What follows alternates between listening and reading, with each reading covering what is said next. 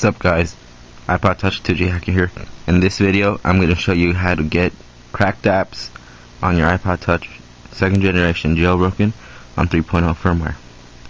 So first off, you want to have your Wi-Fi turned on.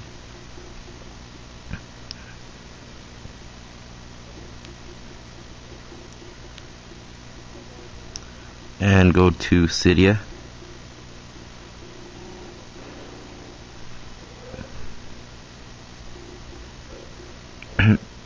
Now, if you've jailbroken before, you probably already know hackulous and Installous and all that. For the 3.0, they're not releasing mobile, like a firmware patch like you had to install on the last jailbreak. They just kind of released the, well, I'll show you in a second. Just gotta let Cydia load here.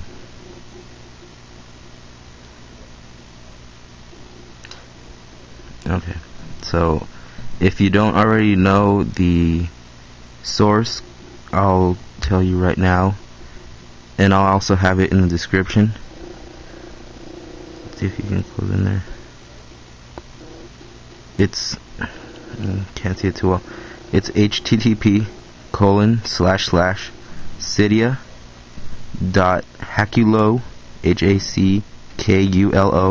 hackulo.us, and then you hit add source, and then it'll add it. And then in here is like the list of their things that they have on here. Hackulous, this like lets you crack your own apps and puts them out. But before, what you needed to add was the MI patch, firmware 2.2.1. But since we're now on 3.0, what they've released is an Appsync. You see it there? And this enables cracked apps to be synced to and from your iPod. And there's a big warning here.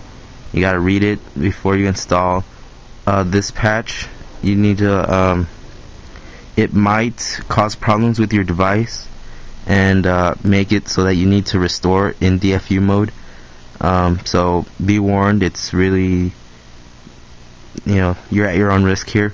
And right after you install it, you have to restart your device. I already installed it, so I'm not going to do it here. You just, you know, hit install or whatever you would see there. It's not that big of a package, so yeah. And then you also need to install, well, you don't really need to, however, kind of makes everything easier. You can install Installous, which what it does is, you know, it's like an app store, kind of. And you can download the apps from there for free. So we'll go to install and hit confirm.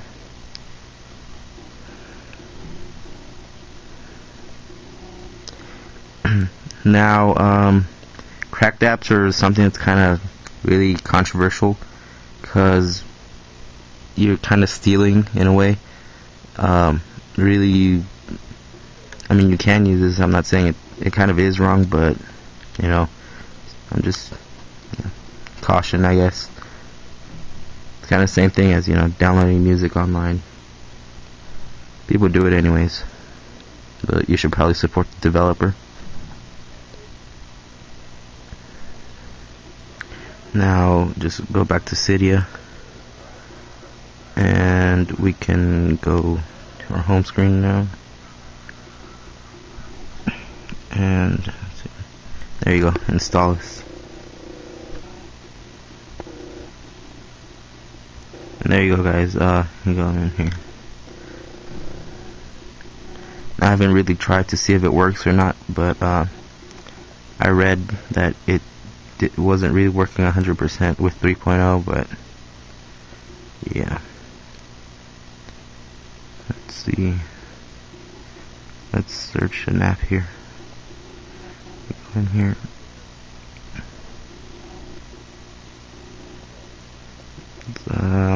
that's a good one. Let's search Pocket God since I already have that.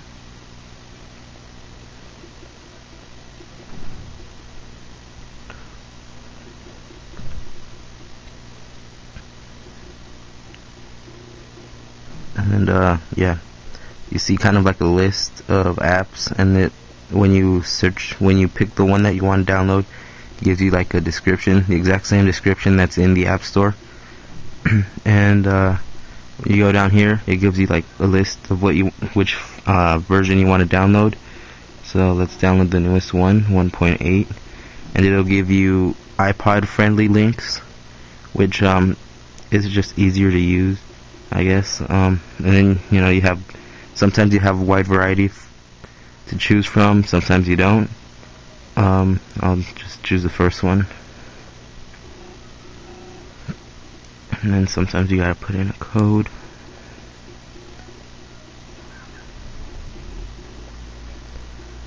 Alright, and hit done and submit. About the brightness a little bit. And then it just gives you two options to either download or install. We'll hit download.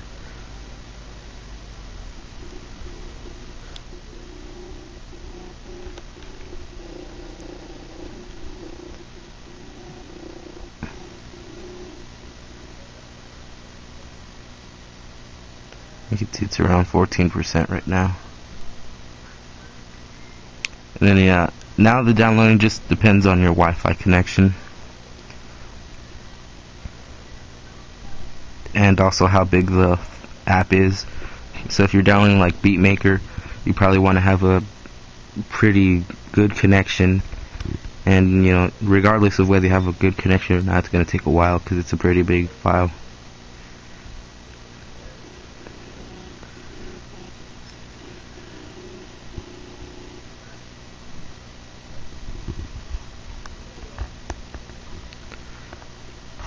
So it's about halfway done now.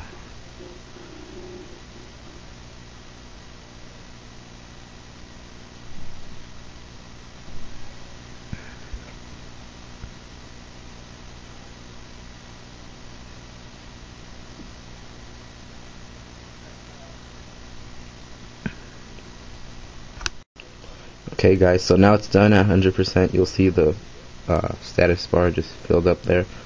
Go into the download section and you'll see here all your downloads. I only have one since that's the only one I've downloaded so far. Then just tap on that and go down here and hit install. And you'll see there it's beginning to decompress everything and installing everything. This should only take a few moments, and now you're done.